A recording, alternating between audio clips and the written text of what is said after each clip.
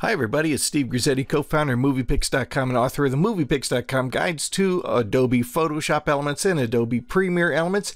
And here we are in the Elements Organizer. Now the Elements Organizer is a file management program, more specifically a media file management program that comes bundled with both Premiere Elements and Photoshop Elements. There are a number of great tools also buried in here, so in addition to a file management tool, the organizer also serves as a great creative tool. I'm going to select a range of photos here just by clicking on the first photo and then holding down the Shift key and clicking on the last. So we've got a range of photos selected. And from the Create menu, I'm going to select Photo Prints. So it's going to send these pictures here to my printer.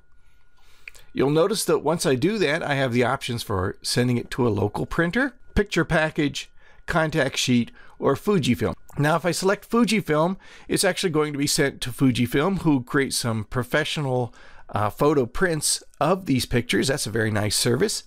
But these three all go to the local printer, my personal printer. And no matter which you choose, you have some options. So I'm going to select local printer here, and we'll see a preview of what's available. Now there are three different selections for the local printer. There is the option to have individual prints, which it is set to right now, a contact sheet, or a picture package. Individual prints gives us each picture at, as you can see my options here, 4x6. I'm going to set that down to 3.5x5. Just make it a little smaller. So all of the photos appear, and my printout would include every picture at 3x5. Now I don't particularly like this option because you can see what it does is it takes this wider picture here, trims it down for some reason into a narrow picture.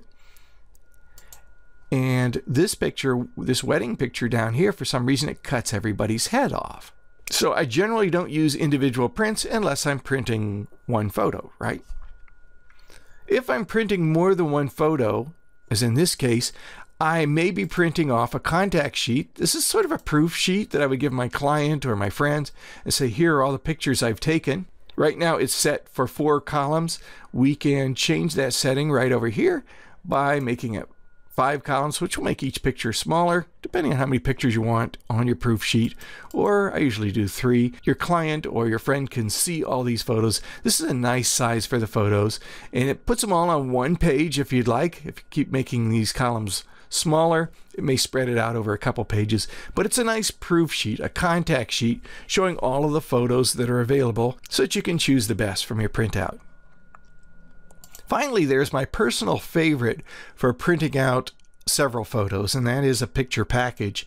And a picture package gives you every photo at full resolution and at full size here, or it is set right now to 3x5. I'm going to boost it up to 4x6. And you can see every one of the photos I've selected. We have 5 pages of them now. Looks very, very nice. And we get a nice, decent sized picture. This one here, I'm not sure why that is rotated. Oh, but I can select it and rotate it to the left. And it still seems to cut off a little from the left and right. But even still, my picture package will have every photo, and they'll all print out very, very nicely. So a number of options available for printing out your photos here from the organizer, and in fact a number of great tools well worth exploring and getting to know here in the organizer.